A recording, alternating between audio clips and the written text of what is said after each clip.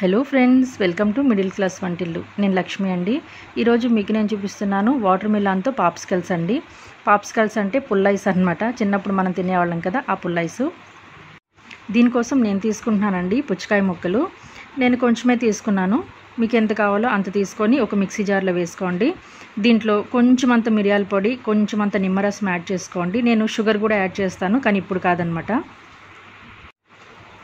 చూడండి, ఇప్పుడు నేను ఇందులో కొంచెం అంత నిమ్మరసము, కొంచెం అంత మిరియాల పొడి యాడ్ చేస్తాను. ఒక్కసారి గ్రైండ్ చేసుకున్నాక అప్పుడు షుగర్ అనేది ఇందులో యాడ్ చేసుకుంటానండి.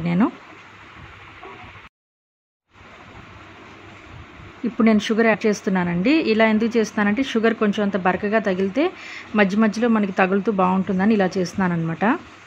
చూడండి, ఇలా చేసుకున్న దాన్ని నేను ఒక గ్లాస్లోకి తీసుకున్నానండి. గ్లాసులో పోసుకోవడానికి వీలుగా.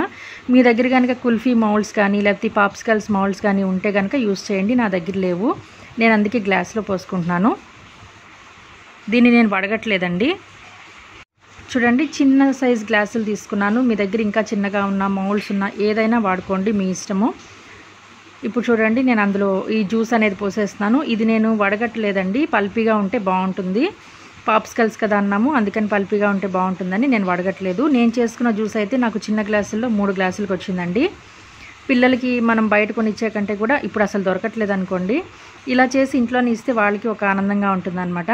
3 గ్లాసులు పోసేసుకున్నాను. చూడండి, నా దగ్గర ఫుడ్ ర్యాపర్ ఉందన్నమాట. అది గ్లాస్ పైన ఇలా పెట్టి నేను ఈ ఐస్ క్రీమ్ది స్పూన్ అనేది పెట్టుకున్నాను. మీ దగ్గర లేకపోతే మామూలు స్టీల్ స్పూన్ అన్నా యూస్ చేసుకోండి, లేకపోతే వుడెన్ వన్నా యూస్ చేసుకోండి. ఇంకొకటి ఈ ర్యాపరే కాదండి, అల్యూమినియం ఫాయిల్ ఉన్నా కానీ యూస్ చేసుకోండి, ఈజీగా వస్తుంది. లేకపోతే అవి కూడా లేకపోతే ఏం చేయాలో నేను చెప్తాను. మీ దగ్గర అల్యూమినియం ఫాయిల్ ఇలాంటివి ఏమీ లేనప్పుడు ఏం చేస్తారంటే వీటిని ఇలాగే డైరెక్ట్గా డీప్ ఫ్రీజర్లో పెట్టి ఒక 2-3 అవర్స్ తర్వాత కొంచెం అంత గట్టిపడిన తర్వాత అప్పుడు స్పూన్స్ అనేటివి లోపల కూర్చోండి, అప్పుడు నిలబడిపోతాయి. నేను వీటిని ఒక 5-6 గంటల సేపు డీప్ ఫ్రీజ్లోనే ఉంచేసానండి.